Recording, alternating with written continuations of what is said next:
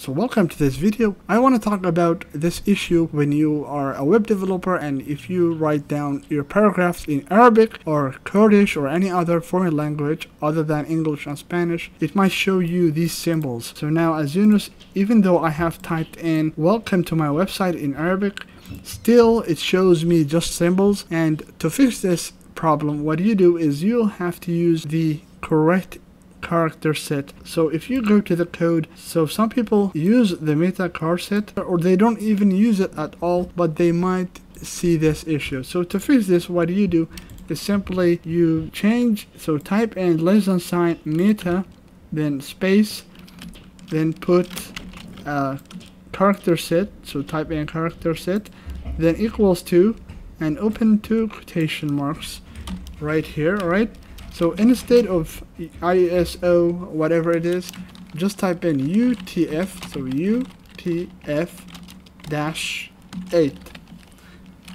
so UTF-8.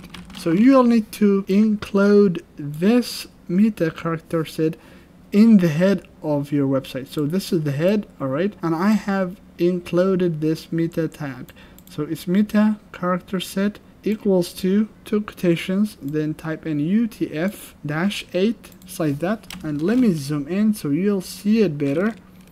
Let me make sure that you get it. So $sign meta space char set equals to one quotation here, then UTF-8 another quotation, and close it. So now to save this, if you save this and if you refresh it, you'll notice that it will be Arabic or whatever other foreign language that you're using. Alright everyone, so I hope this video was helpful, and if you have any questions, please let me know in the comments of my video. So please don't forget to like and subscribe. So I'll see you all in the next videos.